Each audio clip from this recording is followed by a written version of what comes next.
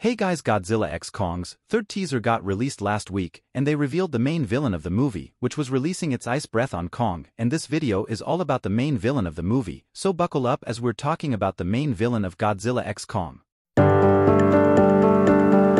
According to rumors, the villain's name is SHIMU, and SHIMU is the former of ice and crystals. These crystals were shown even in the first teaser. It had some pink color crystals at the bottom of the ice of Godzilla's evolution, so SHIMU's main power is making crystals, and its second main power is that it can make ice breaths. We can confirm this by looking at a clip of the third teaser where SHIMU uses its ice breath on Kong. Using the ice breath, SHIMU can even freeze a really big creature. Literally, it can freeze Godzilla using its ice breath.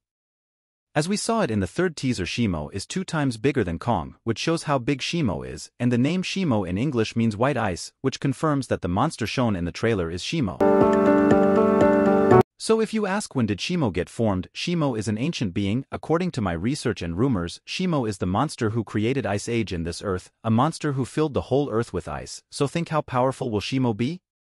And there will be another question for the most of you. The question is, if it is an ancient being, why didn't it attack Earth for these past years? And I think the perfect answer is that SHIMU was in a deep sleep after Ice Age ended and it woke in the present day. And if you ask how did it wake up in the present day, I have 2 theories for this question. My first theory is Scar King. As you know, Scar King is another villain of this movie, but it isn't overpowered as SHIMU, but Scar King's main power is to control other monsters, so Scar King might have controlled SHIMU. So one of my theory is Scar King.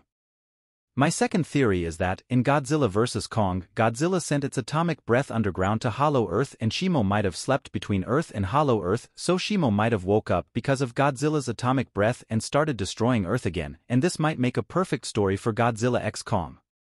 So, what do you think about SHIMU? Drop it down in the comments, and don't forget to like and subscribe. Bye.